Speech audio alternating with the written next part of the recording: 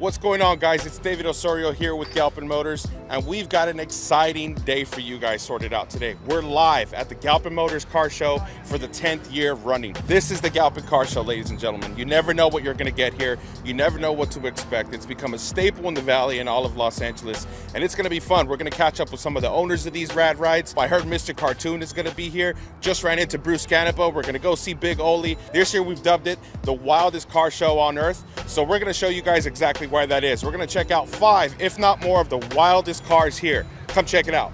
Coming to you loud and clear. I'd like to bring everyone's attention.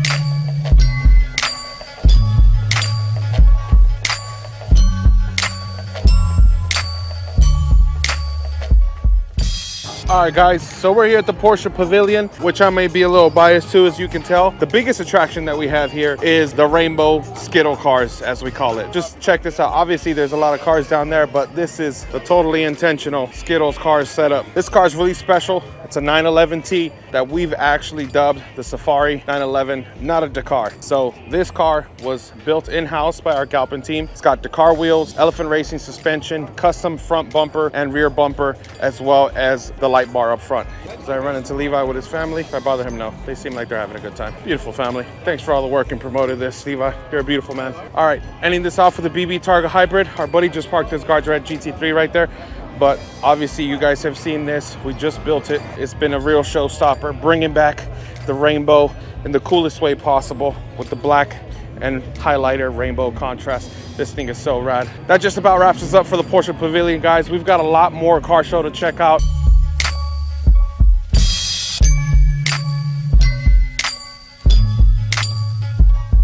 We're gonna catch up with Bruce Canepa right now, see if we catch him by Big Oli. Never heard much of Big Oli, but I keep hearing that name coming around here. So if you guys know anything about Big Oli, let us know before you hit this segment.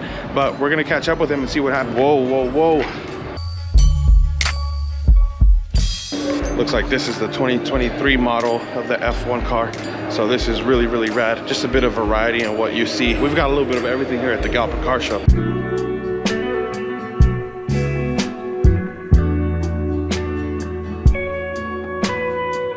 What's going on, guys? I'm here with Bruce Canepa from Canepa Motorsports, in the flesh, a living legend, a real man of the Porsche world and beyond, as you can see now, because we're with Big Oli, who I don't know much details about, but apparently the car was restored with you guys recently. So what can you tell us about Big Oli? Big Oli, first of all, it was a vehicle that Parnelli Jones and Bill Straub drove at Baja and won twice, 71 and 72.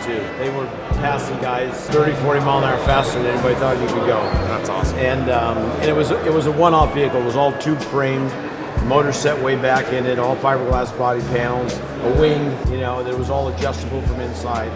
So it was a pretty state-of-the-art vehicle at the time. And of course you put Parnelli at the wheel and it's going to go as fast as it can go. Years later, when he started selling things off, a new owner purchased it at an auction, and he's got a great collection of cars, and he bought it, took it to Baja, decided he was going to race it. Not, you know, they have a historic race, so go play with it and have a good time. And the first thing that happened was that the first guy driving it rolled it over and kind of tore it up. So when it came to us, it was in need of a total restoration. So that's how you see it today. What is it that you guys did on this exactly? I know the top was what got damaged, right? Well, really everything did. I mean, we kind of laughed. There wasn't 6 square inches that wasn't damaged. Just rolling it over in the desert with the rocks and the terrain and everything. So the wing obviously was completely destroyed on it. And part of doing that was we made all new wood bucks to make the wing, and because it's all hand-formed aluminum. What we've done in the restoration is we put it back exactly as it was when it went in 72, and right down to the hand-painted lettering and every detail of it's the way it was in 72. I gotta ask you, Bruce, you've been able to restore some of the most legendary race cars in the world. Where does this sit for you up there on that rank? Well, it's funny because, you know, in the shops, and you know, we do everything in-house in our shops. Other than the engine, everything else in the vehicle, all the fabrication, the paintwork, the graphics, it's all done in-house. The level we do restoration, the level of detail, right down to every rivet, you know, you gotta be intense, and you gotta have the patience and the passion to do it at that level. Well, nobody does it like you, Bruce, so it's really cool to hear that story from you. Yeah. Thank you for your time in the middle of this crazy car show. Really appreciate being able to catch up with you, of course. Fantastic car show. Thank you, Bruce. Appreciate it.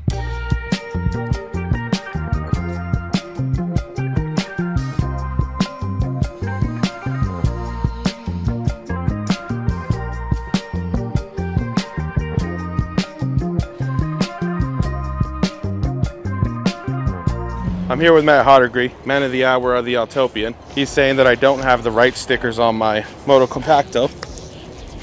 Just missing the Holy Grail sticker right there. What does the Autopian look like? What did you guys do to get this together? Yeah, absolutely.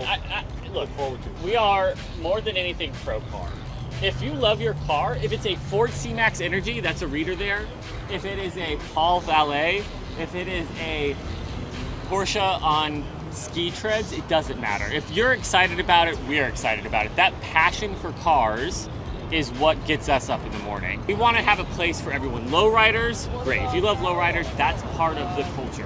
Car culture is in danger, right? We don't know what the future is, electrification, you know, everything. We need to all be, and that's what I love about this car show, it is, we may have a specific part of cars that we like and a specific kind of car that we like, but we are all part of the same car culture, and that's what this is about. All of these weird cars, all these quirky cars, is about enjoying those cars. And the nice thing, I will say, if I had a 911 GT3, I do not, I would not try to put it up on a rock just to see what happens, right? You couldn't do that. The nice thing about also enjoying cheap, fun cars is that you can kind of do stupid shit and get away with it. Hold on, we need a gangster break here. Oh, yeah.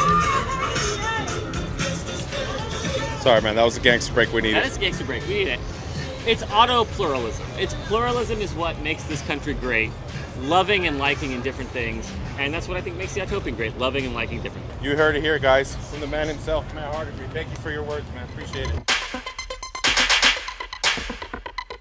What's up, guys? I'm here with Julio Torres, owner of Kaiser Cars, and he's got probably the most show-stopping setup here at the Galpin Car Show. Got his Unimog, a small little tow vehicle, you know, towing his Dick Barber 935 Apple Car Tribute. So, Julio, man, tell us a little bit about this car.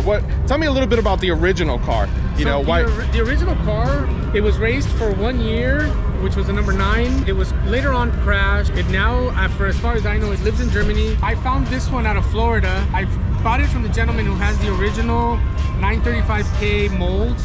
And so these are 2 spec molds for the 935K that ran in the 70s and 80s. And then what we ended up doing is we ended up breaking the whole car apart, painted everything you can think of white, redid the motor, the induction system, we did everything. Now you've got plans to race this car. I want to do track days, and if I can, maybe with whatever series are in Southern California that I can get in with it, I think that's what I'll do. That's kind of the point, is just bring something back that is really funky, really cool. And then the story behind the Apple car, again, it was the only year that Apple sponsored a race car. So it's pretty cool to like even have something like this. Currently it's making 505 horsepower on twin turbo.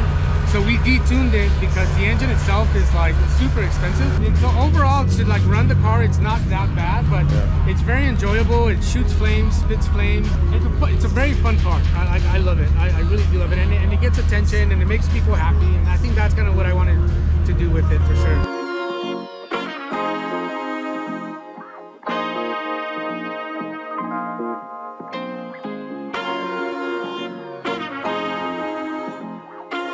So we're here with Dave Shuten at the collection, and we have a bit of some weird and wacky cars here that a lot of them are under your care over at the Speed Shop. What is this world of like custom car culture? You know, I hear names like George Barris and Ed Roth, but I don't really know much about it. You know, what is this world, if you will, and what is to you one of the weirdest, wackiest cars here?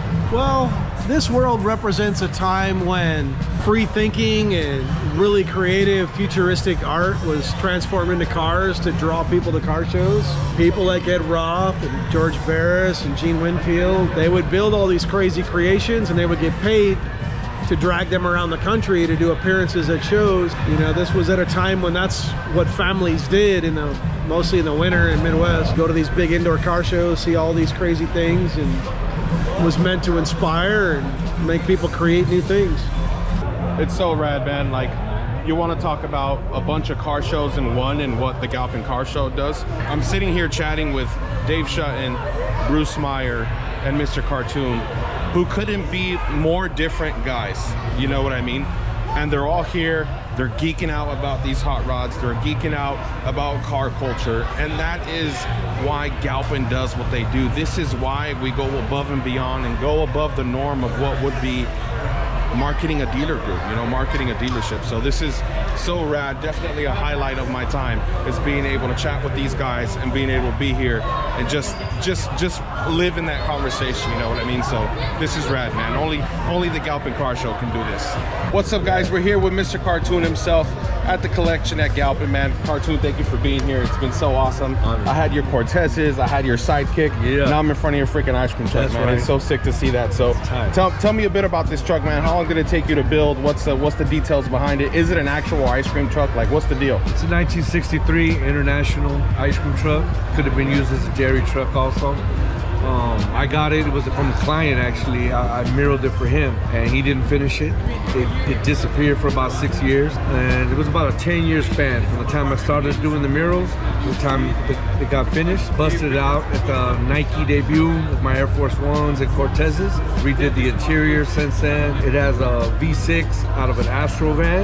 Yeah, but I think I could see it through the freaking inside. So that's see crazy, through the windows, man. Right there. That is insane. But yeah, it rolls. It has hydraulics, so it'll lift up. Yeah. It can drive out. It has a freezer in it. I mean, we just give away candy and ice cream out of it. You know? Does it play the tune? Does it play the actual? Yeah, you see, it has a board right there. Gotcha. So you know, I got drops from Eminem. I got drops from Exhibit, Cypress Hill. For the families, for the kids. You know what I mean? That's also. Right. It's for the street, so it's for grown folk. That's right. Trip out on it too, you know, celebrate, you know, lowrider art and just being here in the Galpin show. There's such a mix of custom and different styles, and we all come together.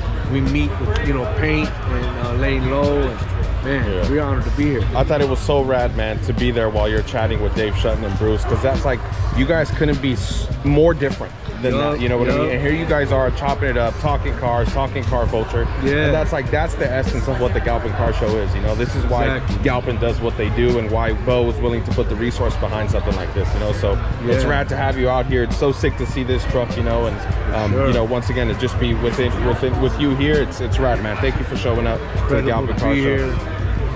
Great show. Family all came out today. Got our club brothers from Pegasus, Elite. All the car clubs are here kicking it. Very cool, you know, very cool. I think I couldn't end it better than that, man. Thank you so much, Cartoon. I really appreciate it. Thanks for the time, brother. Cool. Right.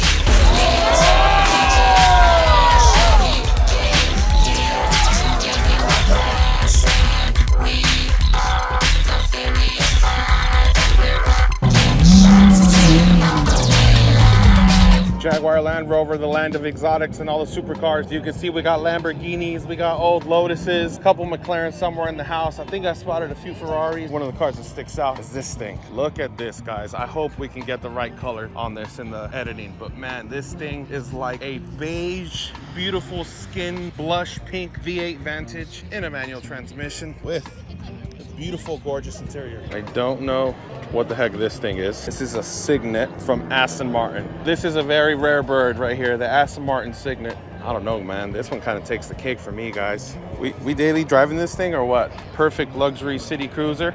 Interior bits to go by Q, which is basically Aston Martin Sonderwunsch for anyone trying to know from the Porsche world. Pretty rad thing. We have landed ourselves in the VIP area of the Galpin showroom, of the Galpin Car Show. And here we are. And guess what? They've got F1 on the big screen. That's right. So many people are here enjoying themselves. There's free food, drinks and stuff for people who are here. So it's pretty rad to get to check this out.